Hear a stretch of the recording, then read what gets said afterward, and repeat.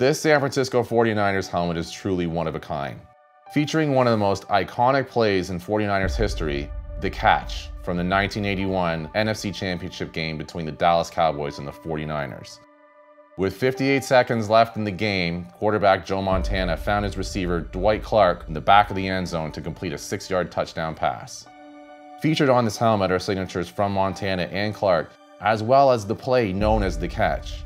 Additionally, the helmet's been signed by legendary broadcaster Vin Scully, who actually called the play. Not to be outdone, the 49ers had another incredible play in Super Bowl XXIII called the drive. This featured wide receiver John Taylor catching another touchdown pass from Joe Montana to win the game. The drive is also featured on the helmet with the play diagram and the helmet additionally signed by John Taylor. This is truly a one-of-one item that will be available for auction through the Memorabilia Network in October.